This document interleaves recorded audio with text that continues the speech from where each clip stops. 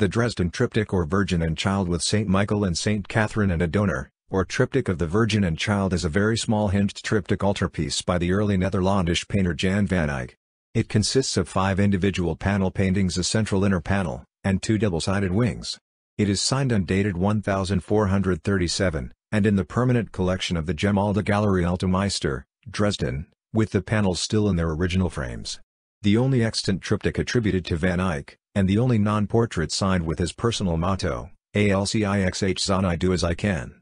The triptych can be placed at the midpoint of his known works. It echoes a number of the motifs of his earlier works while marking an advancement in his ability in handling depth of space, and establishes iconographic elements of Marian portraiture that were to become widespread by the latter half of the 15th century.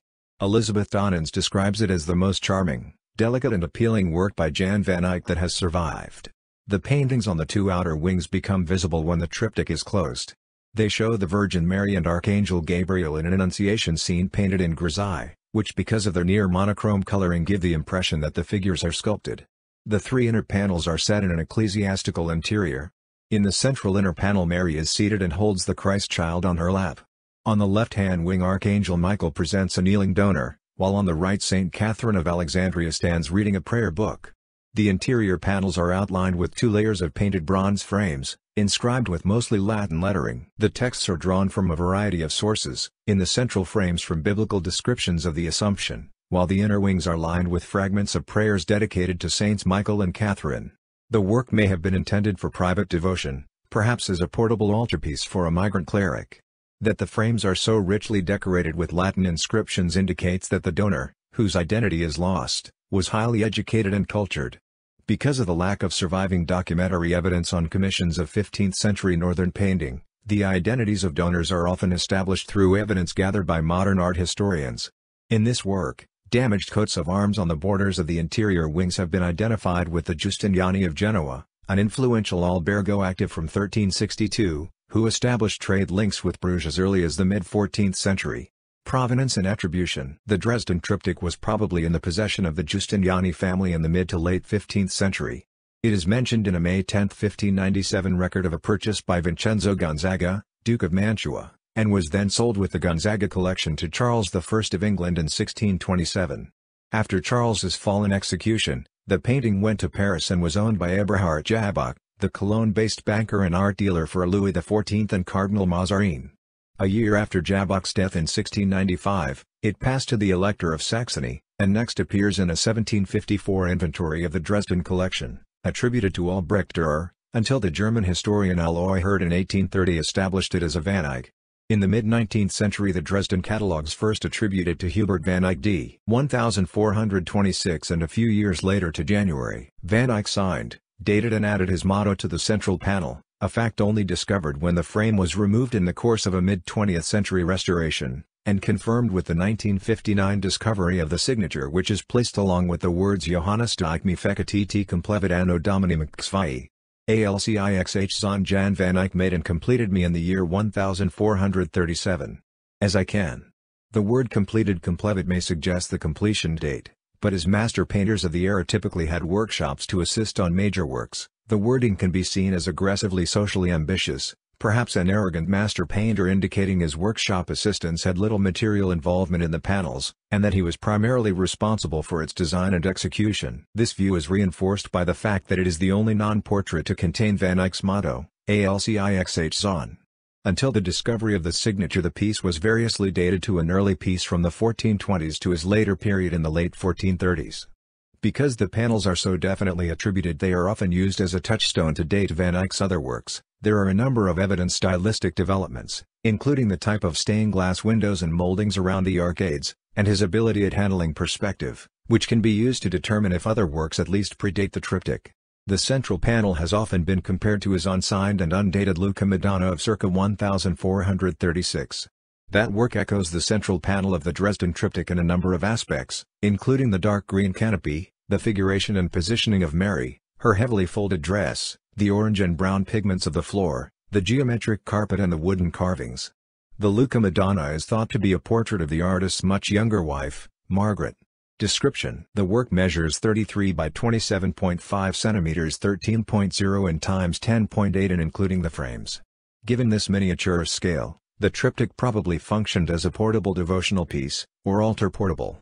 Members of the upper classes and nobility acquired these through papal dispensation, to use during travel and typically during pilgrimage. Van Eyck's patron and employer Philip the Good owned at least one portable triptych of which fragments survive. The three inner panels comprise a typical Sacra Conversazione, a form established in Italy in the latter half of the 14th century with a patron saint presenting the donor, usually kneeling, to an enthroned deity or Mother of God. John Ward believes the rich and complex iconography and symbolic meaning Van Eyck employed in his religious panels served to highlight the coexistence the artist saw between the spiritual and material worlds.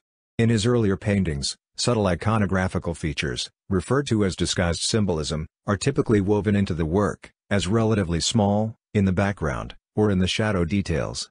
These elements include the apparition of the Virgin before the donor, whose panel contains carvings that seem to be reflective of events of his life. In his religious panels after 1436, Van Eyck's reliance on iconographical or symbolic elements is greatly reduced. Ward speculates the reduced size of the work or the wishes of the commissioner influenced this choice, for he decided that he had exhausted the most interesting possibilities and, much of his carefully planned symbolism went unappreciated by patrons or by viewers. According to Jacobs, the work reflects a system of symbolism insofar as heavenly and earthly objects are juxtaposed. This is most evident in the disparity between the monochromatic exterior and vivid inner panels. Frames. The triptych retains its original frames, which are both ornate and serve to protect the piece from the effects of light and smoke during travel and when in situ. The inner frames have recessed moldings and are carved with gilded inscriptions, and the top corners of the two wing panels each bear a carved set of coat of arms. The lettering and phrases in Latin serve a dual purpose. They are decorative, similar to margins in medieval manuscripts, and set the context for the imagery. Van Eyck would have expected the viewer to contemplate text and imagery in unison. Writing about early Netherlandish triptychs, Jacobs says the inscriptions serve to distinguish and separate between the worldly and spiritual spheres, with the panels showing earthly images while the inscriptions on the frames act as reminder of heavenly influence. The letterings reinforce the duality between the earthly and heavenly, with St. Catherine's a reminder of ascetic piety while the figure herself is depicted in sumptuous garments and jewels. The inscriptions on the central panel are fragments from the Book of Wisdom 726 and 729, and Ecclesiastes 24:23-24.A2. Those on the wing panels are taken from texts referring directly to the two saints. Inner panels. Virgin and Child. In the central panel the Virgin and Child are enthroned in a church nave within a columned basilica running on either side. The columns are painted using a variety of dark red, orange and gray pigments, a color scheme which Peter Heath describes as lending to a sense of airy silence. The throne is positioned on a dais, before a lavishly detailed oriental carpet lying on a similarly geometrically designed tiled floor. The arms of the canopied throne and the arches to either side contain carved or sculptured figures, including tiny representations of Isaac, and David and Goliath, although art historian Andrea Maria Nooner reads this carving as showing Jephthah sacrificing his daughter. Mary wears a richly embroidered and, as is typical for Van Eyck, voluminous red robe, which effectively serves as a cloth of honor. The robe is placed over a blue square-cut underdress edged with a jeweled border. In Van Eyck's Marian paintings, he almost always clothes her in red rites packed, which makes her seem to dominate the space. The Christ child is naked and holds towards the donor a banderole adorned with a phrase from the Gospel of Matthew 1129, Decite me, quia mitis sum et humilis cord learn of me, for I am meek and lowly in heart. Mary's presence in the church is symbolic. She and the child occupy the area where the altar would normally be situated. Like Van Eyck's two other late Madonna portraits, Virgin and Child with Canon van der Pijl of 1436 and Madonna in the Church of circa 1438-40, Mary is unrealistically large and out of proportion to her surroundings. This reflects the influence of 12th and 13th century Italian artists such as Cimabue and Giotto, who in turn drew on the tradition of monumental depictions of Mary from Byzantine icons. According to Lorne Campbell, Mary is presented as if about to rise from her throne and advance into the same plane as St. Michael and St. Catherine. She would tower above them and also above the columns of the church. This idea is in keeping with Van Eyck's tendency in such portraits to present Mary as if she was an apparition materializing before the donor in response to his prayer and devotion. Van Eyck's Mary is here monumental, but less overwhelmingly large than in 13th century works. She is disproportionate to the architecture in her panel, but approximately proportional to the figures in the wings. This restraint evidences the beginning of Van Eyck's mature phase, most evidently seen in the composition's greater spatial depth. Christ's pose closely follows that of the Pile Madonna. His body still leans towards the donor, but here his head faces the viewer more directly. Saints and donor wings. Saint Catherine and the Archangel Michael occupy the right and left-hand panels respectively. They appear to stand in either the aisles or ambulatories, and a few bays to the fore compared to the central panel. Their depictions are in keeping with the artist's evolving style. The aisles convey spaciousness, especially by the implied spaces out of view, while both saints subtly lean close to Mary. The use of perspective makes the saints appear small. According to Pack, they are less solid than the massive figures in the Pile Madonna. It was this Gothic daintiness that led many scholars to place this among Jan van Eyck's early work. The two side panels are filled with light streaming through the windows that reflects off the saints' accoutrements, glinting from St. Michael's armor and St. Catherine's bejeweled steel sword. On the right panel, St. Catherine is presented as almost the essence of a Gothic princess. She stands reading a book in ravishing modesty, with unbound blonde hair, which is topped with an elaborate jeweled crown very similar to that in the Madonna of Chancellor Rollin, combined with her rich blue gown and tabard of white draped ermine showing her as the princess she was. A golden chain with a jeweled pendant hangs from her neck. The attributes associated with her are included in her depiction. In her right hand, she holds the sword used for her beheading, and at her feet lies the breaking wheel on which she was tortured. Like the woman in Van Eyck's Arnolfini portrait, she is fashionably pear-shaped. Heath describes her attire as more dazzling than the Virgin's, mirroring St. Michael's splendid armor on the opposite panel. St. Catherine's presence can be attributed to a number of factors.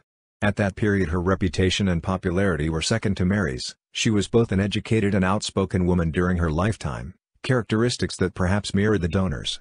She is absorbed in her book in a contemplative manner, which might be reflective of a donor with a similar temperament. The frame of her wing is inscribed with the words Virgo prudens annulavit, granum sibi reservavit, ventilando pallium. Disciplina est imbuta prole coelestibus, nuda nudam est secuta Christum passibus, dum mundanus est exuda ect. The prudent Virgin has longed for the starry throne where she has made her place ready, leaving the world's threshing floor. She saved the grain for herself by winnowing the chaff. The young girl has been steeped in heavenly learning. Stripped of everything, with sure footsteps she followed Christ until she was delivered from earthly affairs. A landscape can be seen through the window behind St. Catherine. Because of the miniature scale of the painting, it can be seen only at close-up. The view is built with extremely fine brushwork and shows a number of highly detailed buildings and hills before snow-capped mountains. A lance rests against the shoulder of a youthful-looking St. Michael. Michael is dressed in elaborately jeweled and colored armor, his left arm holding his helmet, while his right hand rests on the shoulder of the donor as he is presented to Mary. The donor kneels in prayer before the Virgin, with his hands held upwards as if in prayer, although they are not clasped. He wears a gold ring on his right small finger, and is dressed in a long olive green houppelande, at the time the height of fashion and an indicator of status within the Burgundian court. The gown has a fur-lined high collar and deep baggy sleeves, also lined with fur. The donor's bowl-shaped haircut, rounded at the fringe but cut above his ears, is also typical of mid-1430s Netherlandish fashion. Except for the red hood, the garment closely resembles that worn by the groom in the Arnolfini portrait. The capital of the pillar above the donor's head is lined with carvings of military scenes. Similar carvings are seen near the donor in Van Eyck's earlier Van der Pijl and Madonna of Chancellor Rollin, and where they depict events or personal circumstances from the donor's life. Those in the present work likely serve a similar role, however, because the donor is unidentified, it is unknown as to what they may refer. Elizabeth Donnan speculates that they might depict the sarcophagus of Hippolytus in Pisa, which she believes adds credibility to the belief the donor was of Italian origin. She also notes the military scene reflects St. Michael's status as military commander. Ward compares the carving to a similar one found in the Washington Annunciation. Unlike in Van Eyck's earlier votive portraits, the donor is positioned at a remove from the Marian apparition, and at a much smaller scale to Mary on a triptych wing. The lettering running along the edges of the panel's frame consists of a prayer fragment from the liturgy for the feast of St. Michael. The extract reads: Hic est Archangelus principes milite angelorum cuius honor priestat beneficia populorum meteoritario producit ad regna colorum. Hic Angelus Michael de nuncius animibus justus. Gratia Dei il victor in celis resedet. A passibus. This is Michael the Archangel, leader of the angelic hosts, whose privilege it is to grant favors to the people, and whose prayer leads them to the kingdom of heaven. The Archangel Michael is God's messenger for the souls of the just. By the grace of God, that great victor has taken his place in heaven, on the side of peace. Outer panels. When the triptych is closed, the outer wings reveal an Annunciation scene with the Archangel Gabriel and Mary painted in grisaille. The figures form an illusionistic imitation of sculpture, a conceit which Van Eyck extends by placing them on octagonal pedestals. The figures are illuminated by light from the left, a device Van Eyck often used to imply the presence of God. A dove, representing the Holy Spirit, hovers above Mary. Because the dove is also in grisaille but not attached to a pedestal and apparently floating unfixed above the saints, its presence serves to highlight that the viewer is not looking at sculpture but at a painted representation of sculpture. The Annunciation dominates any other theme on the outer wings of northern 15th century polyptychs. The tradition originates from Byzantine art, with Van Eyck largely responsible for repopularizing the practice. Along with his Ghent altarpiece, the Dresden Triptych is one of the earliest surviving examples of the technique, and on this basis he is usually credited as the innovator of a motif that became almost standard from the mid-15th century. As the Annunciation marks the incarnation of Christ, its representation on the outer wings gives symmetry to the scenes of his life typically detailed on the inner panels. The outer wings of 15th century diptychs and triptychs typically contained Annunciation scenes painted in grisaille. Molly Teasdale Smith believes the practice echoes the tradition of covering religious imagery with grey cloth during the then 46-day Lenten period leading up to Easter. There is a symmetry with this in how polyptychs were typically kept closed except for Sundays or church holidays, when they were open to reveal the more colorful and expansive inner panels. According to Donans, the sculptural depictions on the outer panels are a brilliant success, in imparting a sense of life to the supposed statues. The wings continue Van Eyck's innovation in placing two grisaille outer panels wings of polyptychs, the earliest extant example being the Annunciation wings of the Ghent altarpiece. Architecture. The depicted church is of a Romanesque style with Gothic elements. There are pointed canopies above Mary, and the nave is narrow, barely wide enough to contain her. It is walled by a colonnade joined by entablatures and capped with rounded arches. The columns are variously of pink, red and purple marble. Each of the capitals is decorated with faux carvings, some showing representations of the 12 apostles under a small baldachin. The vaulting is visible in the aisles but not in the central nave. There are a number of implied spaces not visible to the viewer. The central panel contains two on either side of the pillars, others lead from the balcony above the throne, and there are unseen exits to hallways at the rear of the two wing panels. The east-facing windows in the right-hand wing resemble those in Van Eyck's Roland Madonna. The center panel's spatial depth marks an advancement in Van Eyck's technique, especially when compared to a similar 1436 diptych of the Annunciation or Van der Pijl panel, both of which are comparatively flat. The depth of space is accomplished through such devices as placing the Virgin at the far end of the pictorial space, making her appear both smaller and seemingly at a remove and accentuating the receding lines of the carpets by setting them against the parallels of the folds of her gown. The recessional perspective is further achieved by the sequence of columns stretching back from the throne. This is particularly noticeable with the positioning of the throne in comparison to the Lucca Madonna and Van der Pijl panels. As with Van Eyck's earlier paintings of interiors, the building is not based on a particular place, but is an imagined and idealized formation of what he viewed as a perfect and representational architectural space. This is evidenced by a number of features that would be unlikely in an actual contemporary church, such as the sculptures that were more secular in nature. In detailing the structure he pays close attention to contemporary models, which he possibly combined with elements from ancient buildings. The columns contain high prismatic bases found in early churches and on the Arch of Constantine. Craig Harbison believes that because the interior is not based on an actual building, the viewer is not burdened by preconceptions, a device which perhaps opens up the painting's physiological impact. In his view, the panels capture the moment when the donor's prayer and piety is rewarded by an apparition of the Virgin and Child. The novelty and unworldliness of the situation is highlighted by the unrealistic size of the Virgin compared to her surroundings. Light plays a central role in all panels, to an extent almost comparable to Van Eyck's Madonna in the church. The arches and columns are bathed in daylight, echoed by the text of the inscriptions around the central frame allude to light and illumination. Van Eyck pays close attention to the saturating effects and gradations of light, which enters from the left and spreads across the middle ranges of each panel. He often used light to indicate a divine ethereal presence. Because the implied spaces found on either side of Mary and leading into each of the wing panels are bathed in this light, they can be seen as conduits for the divine. The triptych influenced Rogier van der Weyden's 1445-57 Sacraments altarpiece in a number of aspects, most obviously in its disregard of scale, especially with Mary's size relative to the other figures and surrounding architecture. Van der Weyden develops the idea further, placing a large crucifixion towering above the figures and almost spanning the height of the central panel. Donor. The identity of the donor has not been established, although a number of suggestions have been advanced over the last 200 years.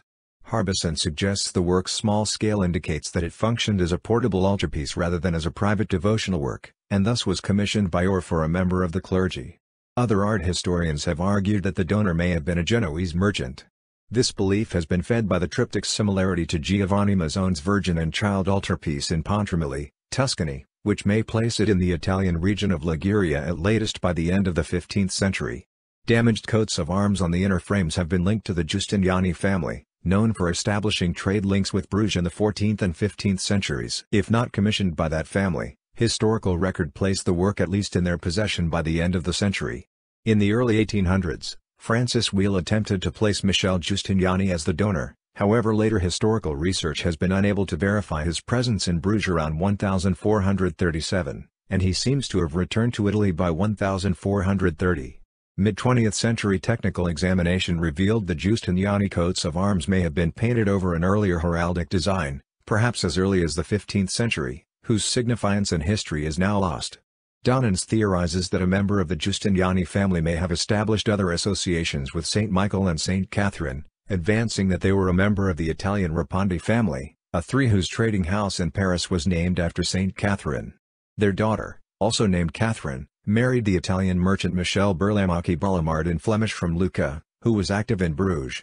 From this Donans theorizes the piece was commissioned as a wedding gift for the couple. Documents show weavers in Wervik paid taxes to Catherine Rapondi, and in September 1434, when Michel Berlamacchi was tax collector in that town, Van Eyck received a stipend funded by local tax receipts, suggesting a connection. Donans admits the donor's identity is lost, but she says of the piece that it could have been a gift from the husband to the wife, a pledge of his affection during his absences, or it could have been a gift from the wife to the husband, by way of protection on his travels. Condition: the triptych is in poor condition, having suffered damage and heavy paint loss, and has undergone a number of restorations.